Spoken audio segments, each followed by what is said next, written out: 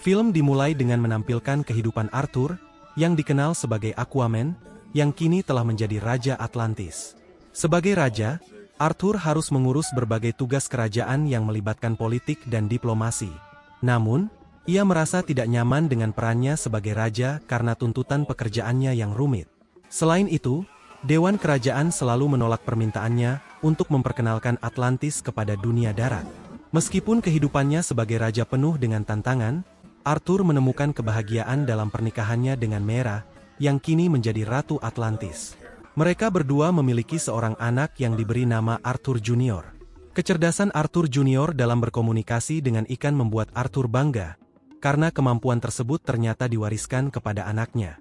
Hal ini menyebabkan Arthur dan Mera sering bolak-balik antara daratan dan lautan untuk mengurus putra mereka.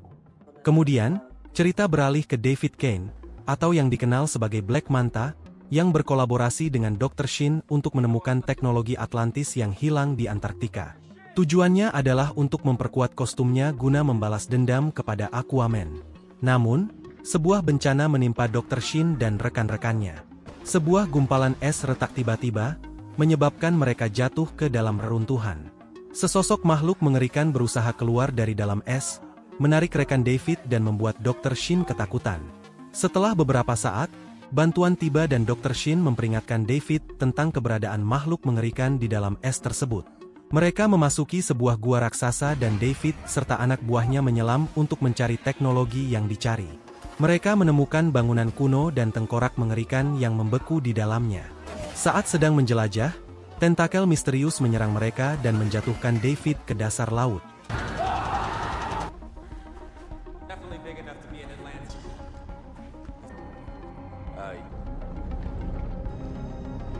Sudah.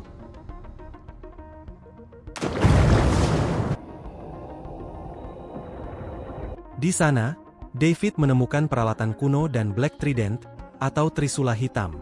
Saat memegangnya, David bertemu dengan monster bernama Gordes. Gordes mengelabui David, berjanji memberinya kekuatan dahsyat untuk membalas kematian ayahnya dengan cara menyerang Aquaman.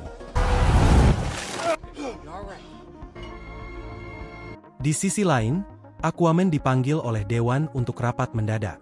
Bumi mengalami perubahan iklim drastis dalam beberapa bulan terakhir, menyebabkan wabah melanda banyak kerajaan.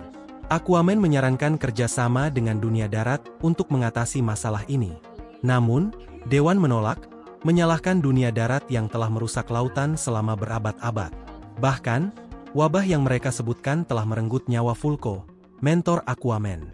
Ditambah lagi, iklim di daratan berubah ekstrim di berbagai belahan benua.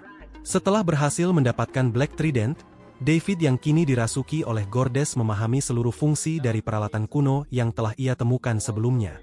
Sekarang, David menggunakan kapal selam kuno miliknya untuk mencuri origalum, sebuah bahan bakar langka, dari tempat penyimpanan Atlantis.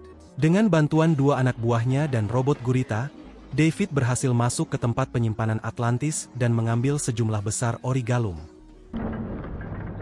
We have no idea what kind of...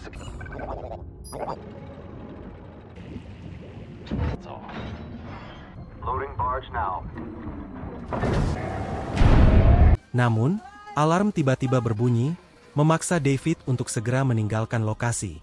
Atlanta, Mera, dan para penjaga segera datang untuk menghadang David. Meskipun kapal selam David dilengkapi dengan perisai dan senjata yang dapat melumpuhkan teknologi Atlantis dengan gelombang suara, David berhasil menciptakan kekacauan di Atlantis. Ia bahkan melukai Mera dengan laser di matanya. Beruntung, Aquaman tiba tepat waktu untuk menghentikannya. Dengan kedatangan banyak penjaga, David berhasil melarikan diri, sambil mengalihkan perhatian Aquaman dengan menembak kapal yang membawa warga sipil.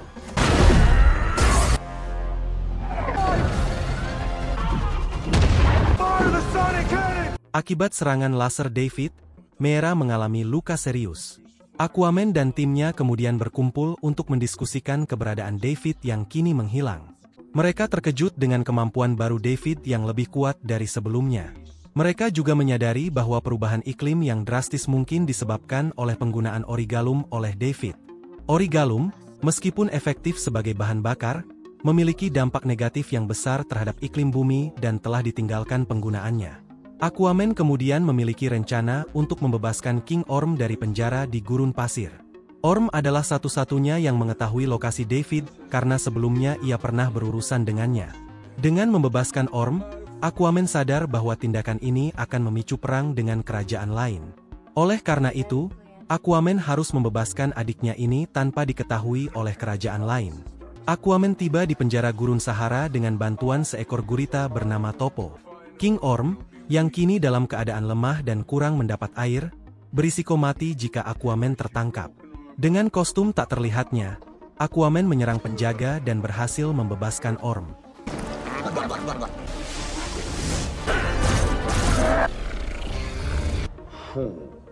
If you lost your mind, break me out. Wait, little brother.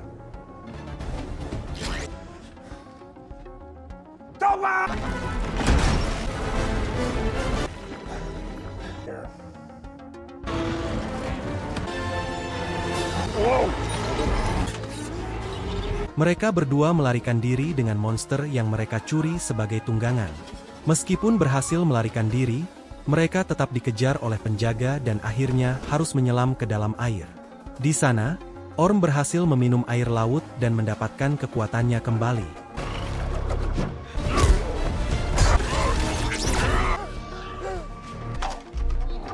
Brother, high five. Go. Aquaman menjelaskan situasinya dan meminta bantuan Orm untuk menemukan David. Orm setuju untuk membantu Aquaman dan berjanji akan kembali ke penjara setelah selesai. Mereka berdua mencapai sebuah tempat tersembunyi yang tidak diketahui oleh Atlantis, di mana para perompak bersembunyi. Sementara itu, David tiba di markas barunya di sebuah pulau yang dipenuhi dengan peralatan kuno. Meskipun Dr. Shin ingin mengakhiri kerjasamanya dengan David, keberadaan monster di sekitar markas membuatnya membatalkan niatnya untuk pergi.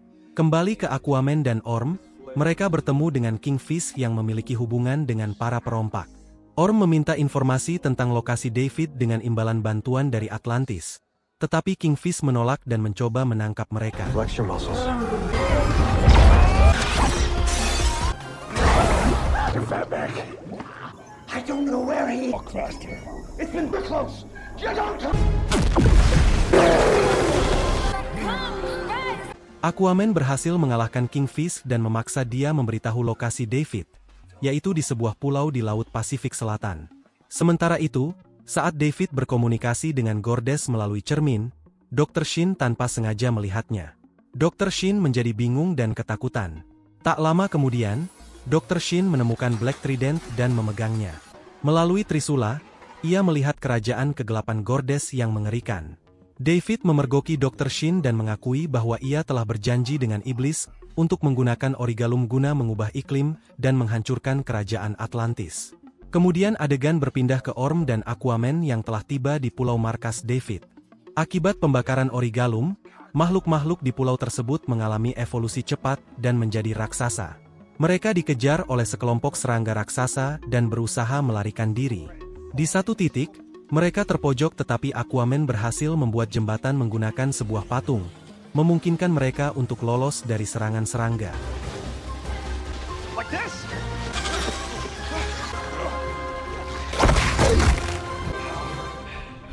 So what do you want to do? Stating, build.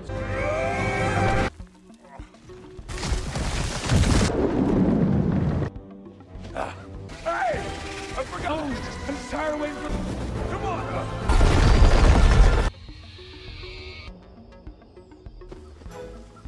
Setelah sampai di markas, mereka menghadapi dan mengalahkan beberapa penjaga. Mereka masuk ke ruang kontrol dan menemukan Origalum yang telah dibakar untuk merusak iklim global. All that stuff. This whole place must be Fire Island. Get away. Dr. Shin tiba dan meminta untuk dibawa bersama mereka dengan janji akan menginformasikan rencana David. Namun, mereka ketahuan oleh anak buah David, memicu pertarungan. No, come on. No, you can come with us.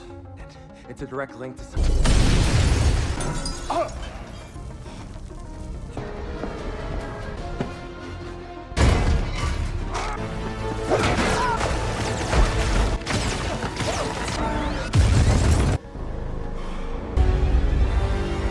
Salah satu robot gurita mencoba menghentikan Aquaman dan Orm.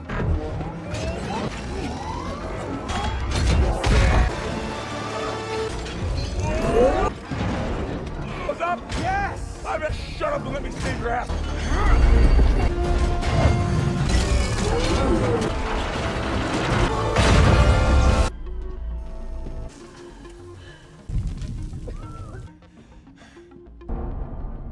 Just a surface dweller. Setelah berhasil mengalahkan anak buah David, David sendiri muncul dan melawan mereka. Namun, pasukan Atlantis tiba dan menghancurkan gunung, membuat David dan anak buahnya melarikan diri. Aquaman, yang berusaha mengejar David, terhenti oleh gelombang sonar.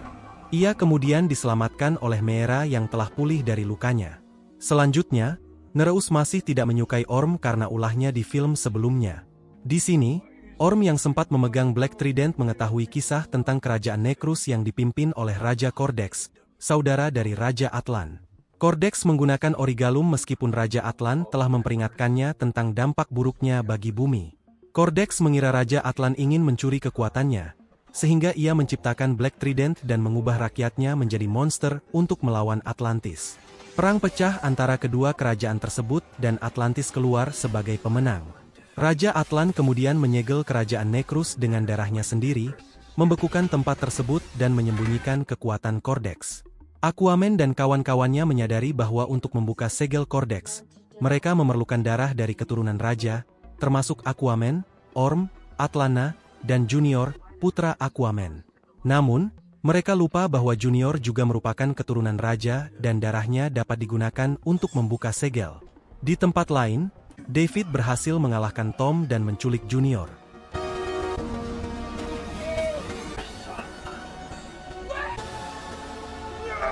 Dr. Shin, yang berada di kapal selam, mengetahui hal ini dan memutuskan untuk memberitahu Atlantis mengenai lokasi kapal selamnya.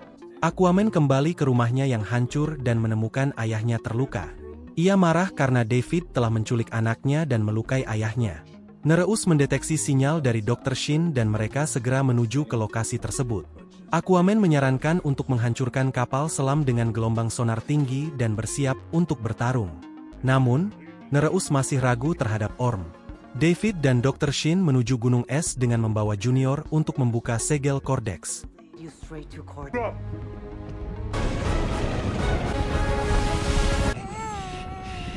You're too late.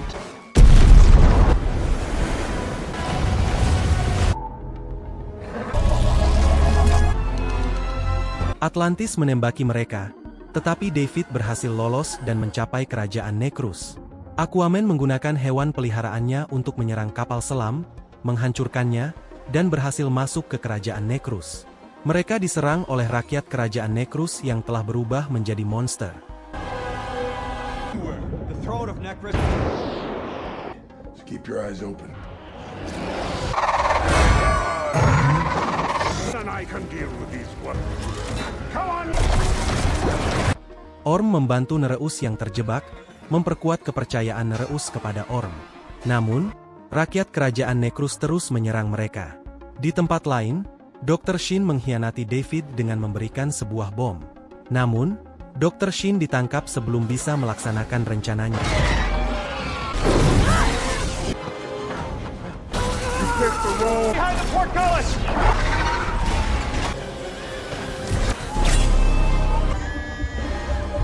Get away from my blood! Aquaman!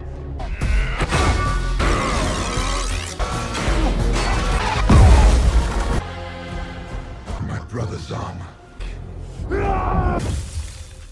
Mera berhasil menyelamatkan Aquaman dan Junior dari serangan David. Saat Mera hampir terbunuh oleh Black Trident, Orm menyelamatkannya tetapi menjadi kerasukan oleh Kordex. Orm mencoba untuk membunuh Aquaman agar ia dapat kembali menjadi Raja Atlantis. Namun, setelah Aquaman berhasil menyadarkan Orm, Orm memberikan Black Trident kepada Aquaman. There was a time when I wanted Protect each other. Let's end this bastard together.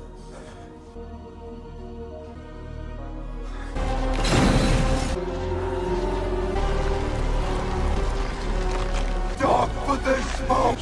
Shit. Arthur! Aquaman berhasil mengalahkan Kordex dengan bantuan trisula emasnya. Ketika area tersebut hancur, Aquaman mencoba menyelamatkan David. Tetapi David memilih untuk melompat. Mera dan Dr. Shin berusaha melarikan diri, begitu pula Aquaman dan Orm setelah mengalahkan David dan Gordes.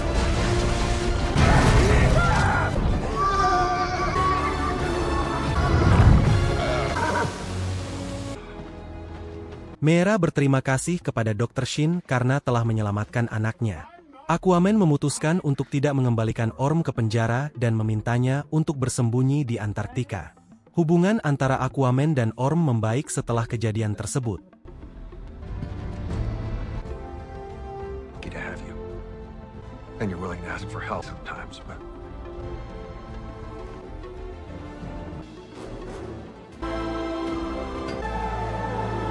Aquaman memutuskan untuk memperkenalkan Atlantis kepada dunia dan bergabung dengan PBB untuk memperbaiki iklim global. Kemunculan Atlantis mengejutkan seluruh dunia, mengubah pandangan mereka yang menganggap Atlantis hanya mitos. Dan film pun selesai. For a global crisis, it's ready to help contribute its chapter in our story. All you have to do is look beneath the surface. It seems strange and unfamiliar. We'll become our children, the sea nation of Atlantis.